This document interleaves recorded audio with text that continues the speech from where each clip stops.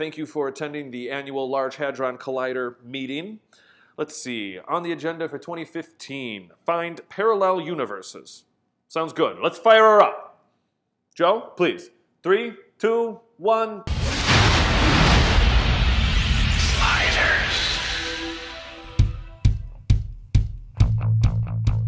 Hey everybody, David Geisler here. This is the Technophiles Newscast, and the Large Hadron Collider is setting its sights on parallel universes. So the Large Hadron Collider kind of famously found the Higgs boson a couple years ago. Now they're finding a reason to fire it up again. The scientists over at CERN have decided that they have found a way to test for parallel universes. Now, not the Schrodinger's cat many worlds type parallel universes that a lot of people are getting excited about these days. That's still kind of a philosophy because we simply can't test it.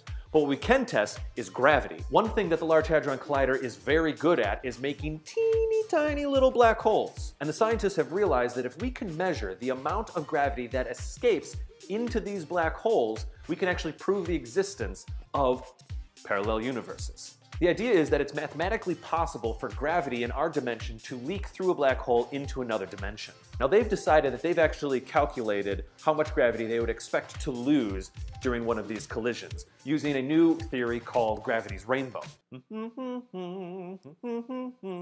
When they fire up the LHC, they're actually going to be measuring energy in what's called tera-electron volts, or TeV. 1 TeV is 1 trillion electron volts. So CERN has actually been searching for mini black holes already a little bit, somewhere in the 5.3 TeV range. But there's a new study that actually says they need to crank it up a notch. They're now thinking that mini black holes will actually form closer to 9.5 TeV in 6 dimensions and 11.9 TeV in 10. People are getting nervous the same way that they did a couple years ago, thinking, oh my gosh, we're gonna make black holes and destroy the planet and all this kind of stuff.